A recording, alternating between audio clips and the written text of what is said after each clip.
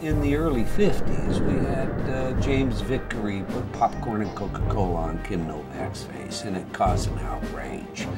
The public got very nervous and very excited about it. Television and radio stations openly admitted that they were experimenting with it.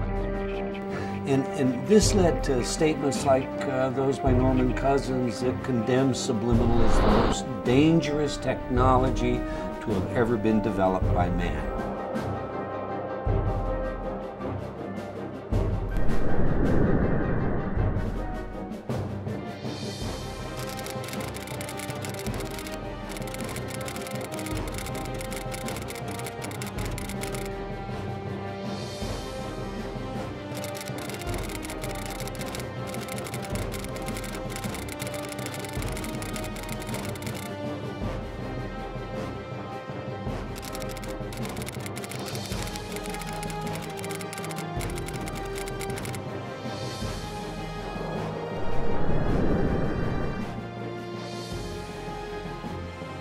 The advent of new technology, positron emission tomography, enhanced magnetic resonance imaging, etc., and we're seeing a whole lot of new research come out, shows us what areas of the brain are excited by subliminal stimulation.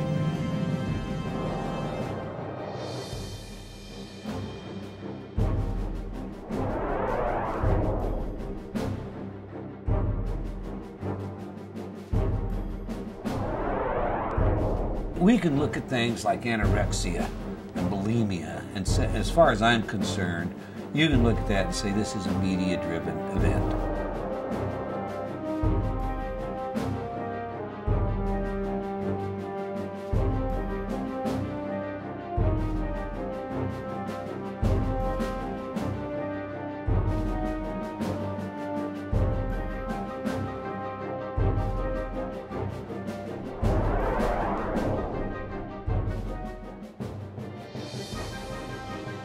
Our society, largely driven in part by advertisers motivating us to consume, we end up with the fifth drive. More. Comcast has more HD. Save money, live better. Talk as much as you want.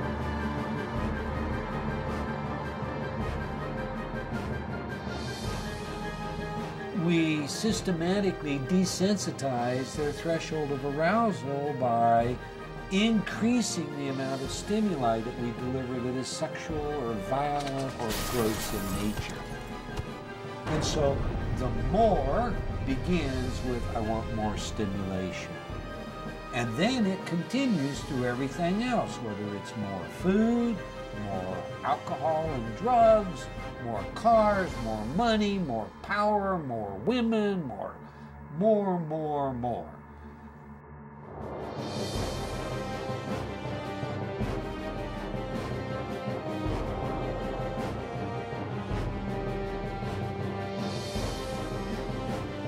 If we can get a critical mass of people thinking a direction, it will influence and change the rest of the world. Meditators have lowered crime rates in Washington, D.C. by a sufficient number thinking piece.